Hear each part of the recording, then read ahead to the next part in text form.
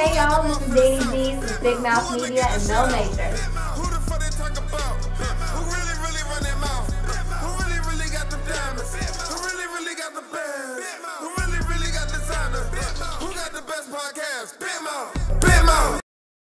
What's going on, man? It's your boy Mel Major, man. Today we on Big Mouth Media, man. We got a Carolina music artist nominee in the building again this week. Everybody, introduce yourself. Let them know who you are. Hey y'all, my name is Dani Dease. I'm from Rock Hill, South Carolina, and I'm 22 years old. Hey, so what's up? For people that don't know, what category was you nominated for? I was nominated for the country portion. I love all different kinds of music, but right now I've been mostly pursuing country. Okay. I love doing country rock, country soul, everything like that. Okay. So that was really an honor to be a part of that. Most definitely. Being a country singer, what made you actually get into like the country rock? Well, my accent helped a lot. Yeah, you have a slight accent. Yeah. But I'm from North Carolina. I'm country too, so I mean. Yeah. So anytime I try to do, rock and stuff, people are like, "Oh, you sound good," but then the second I sing country, they're like, "That's what you need to be doing." Yeah. Because I'm like, it's so weird. My accent kind of led me into that direction just because it's kind of where it fits. It's where my voice fits. And I just love country music. It just feels good. I know everyone has that stipulation about how all country music sounds the same now. So I've kind of been trying to change it up. I think really within like music as a whole, especially in hip hop, music as a whole, a lot of people are sounding the same. Yeah. I feel as if like a lot of people, they're not really like being like authentic with like their own sound anymore. Yeah. And that's the thing, and that's why it's hard if you're not writing your own stuff. That was me for a while. I wasn't writing my own music. And although I loved the songs and I connected with them, it wasn't something that I felt like deep because it wasn't something that I, produced or I did.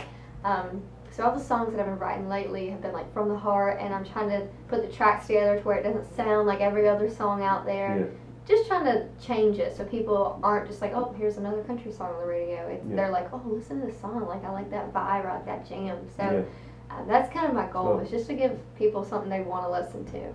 Thanks. So you said that you weren't writing your own music at the beginning. Well, how did you get to start writing your own music? I think once I started having boy problems, I started writing more. Yeah. And so it made it easier because then I kind of channeled all those emotions. And I've always written. I've always done poems and stuff. My mom has been writing since she was young, so she kind of instilled that in me. But it wasn't until I reached a certain point in my life where I felt comfortable enough to put music to things where I was like, okay, like I'm capable of putting a song together. Yeah. So a couple years ago was when I finally started songwriting. Okay. So the first song that you wrote, how did you feel comfortable showing it to somebody, knowing like it was your first personal song? Yeah. Well, the thing about that one is it was so personal that the person it was about, I was nervous about them hearing it. I was nervous that they were going to hear it. Yeah. But it's past that point now. It's been produced and recorded, and it should be out soon. Okay. That one's just kind of the first one that I wrote and put all the music to and actually produced it. I've written a ton of songs before that, but they're still just sitting in the notes on my phone. I haven't, done anything. You went into the studio yet? Yeah. So. That's what's up. So, as far as like being a country singer, what are some of the content of your music? I know for me, when I hear country songs, you say a lot of them sound the same, but I know for me, a lot of the concepts are like to be like heartbreak songs and stuff like that. Yeah. But they still have the good soul to them as well. Yeah. So what is like some of the content of your music? So I try to be pretty positive, just because, elephant in the room. When I was in college studying music, I lost all my hair to a disease called alopecia. Okay. So I kind of have taken that with a grain of salt, and I've always wanted to use all my things that have gone on in my life to influence somebody else to be positive about it. So I try to do that and channel it in my music too. I had a song that's been played on a bunch of radio stations called Mojo Back, and that song's pretty popular, and it's just a feel-good song. But the song that's coming out soon is called Dodge a Bullet. That one's kind of like a breakup song. But if it's not, very positive and uplifting, it's just kind of like it's still fun. I try to keep things upbeat and exciting because that's how I like to perform on stage too. So if I have songs that I'm on stage and not comfortable doing, or if it's slow and not really exciting, then I'll be slow and not excited. So it's like when I'm out there, I want to push, excited, like let's go kind of music. So I always try to just have fun in my songs. It's dope, cause even like when they did announcing the nominees and then they played like the preview of your song before then, it's like I heard the song and it was like, for it to be a country song, it was like it sounded more like happy, more joyful than so it was like, yo, I definitely wanted to connect with you and check out some of your music and actually bring you in for an interview. Yeah, thank you. So as far as like just pushing further in music, what do you see like? What's some of your goals that you have right now? So I have right now I'm independent. I've been trying to make some connections to further the process. I've been contemplating, moving up to Nashville and possibly doing some recordings and some deals with people.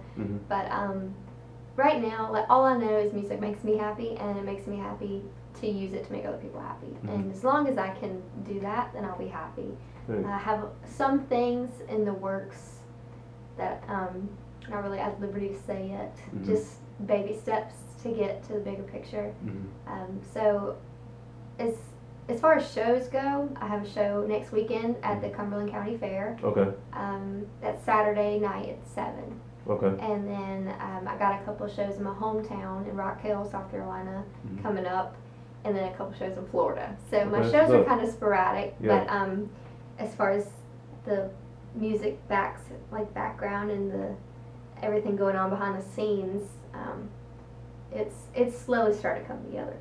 I think Nashville would definitely be a dope move to make, because definitely been a heart of country music, and part of my family is from Memphis, Tennessee. So I mean, this whole Tennessee like vibe, I feel like that'll be a great move. Sometimes that's scary because it's like you're a freshman in high school again, where you're like this little fish in such a big pond.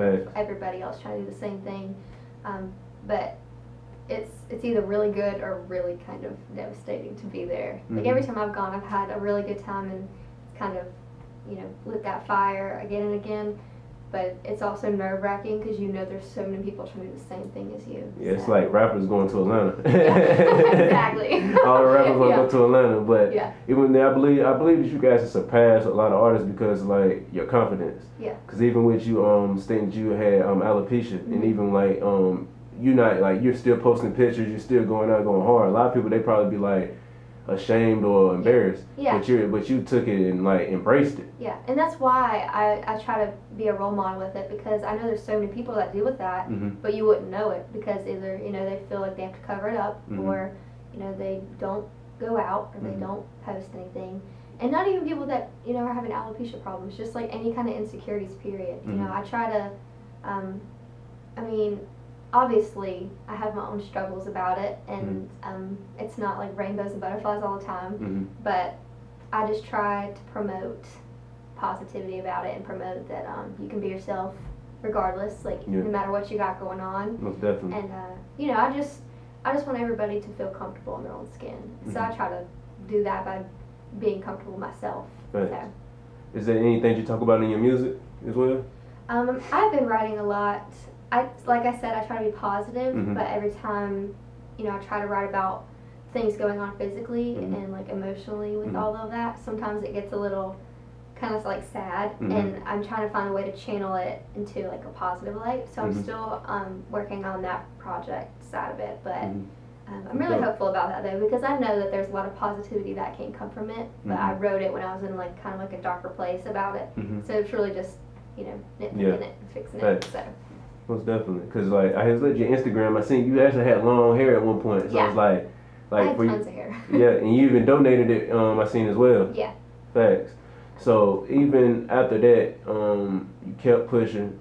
You still going. You've been nominated for awards. What is like? I mean, really, I feel like the sky's the limit for you, really, with country, because I don't know too many country artists, and for me actually meet you and actually check out your music and actually hear your sound, like it's dope. So as far as what you have coming up, you see you have shows and stuff coming up. You got an EP that you're working on, or a project, anything like that? Yeah, so like I said, I've been working on those songs to get done and get them out there. Right now, it's just a matter of doing some harmonies on them, mixing and mastering, and then putting them out there. So it's pretty much done. It's pretty much done. It's people want to keep up with me. It's just all my social media and music platforms are just Dani Dease, Mm-hmm. and I'll definitely be keeping people updated on there Mm-hmm. and posting when things are going to be coming out on my social medias and stuff. So, do you have like a title for it already? I did, and then I keep changing it. It happens a lot. Yeah, it's like I had it, and then you wake up and the next day and you're like, wait, well, what if I did this? Mm-hmm. Or added this song to it and did it like this. So, not for sure. Okay. So. Okay, that's dope. Any time frame you got in mind for dropping it? Before this year is Okay. up, I'm trying to get it all done. Most definitely. Yeah, we got Dani Dease on Big Mouth Media, man. She got a project. It's your debut project, right?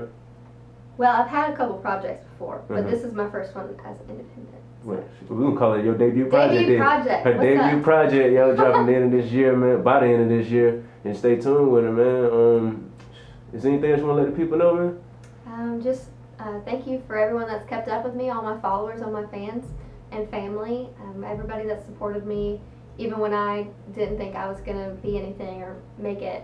Everybody else told me that I would, and it made me want to continue to do everything I'm doing. So, and a shout out to my little brother, Midnight Social, because if I didn't give him a shout out, he'd be upset with me. Shout out him, man. He gonna be an Yes, upcoming shout out artist to as well. Dylan. Yes, he's Certified. awesome. He's a good rapper. So. Certified. Yeah, I'm gonna follow him and stuff before we leave out of here. Yeah.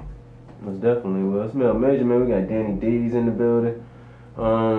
Shoot, man. The sky's the limit, man. I want y'all to go follow her, man. Y'all, all y'all, I know we do a lot of rapper, R&B singers, and other entrepreneurs up here. But this is my first time doing a country singer, so I need for everybody to go tap in, go follow her, stay tuned, cause I'm co-signing. I'm saying she's certified 2 times. You feel me? So y'all go check her out, look for her music and everything she got coming soon. Shout out to your friends that be pulling up to your shows too. Yeah. Cause a lot of people don't have friends. Y'all friends don't even come to y'all shows, Yeah. man. Y'all need to get that together. And it's rare to Yeah. have, the friends that'll show up and actually support you. But if you're going, you be like, yo, I'm trying to go to a concert to see so-and-so, they be ready to go to that. Yeah, exactly. It's crazy, man. But yo, Mel Major, Big Mouth Media, Dani Dease, and we out of here. Bye, guys.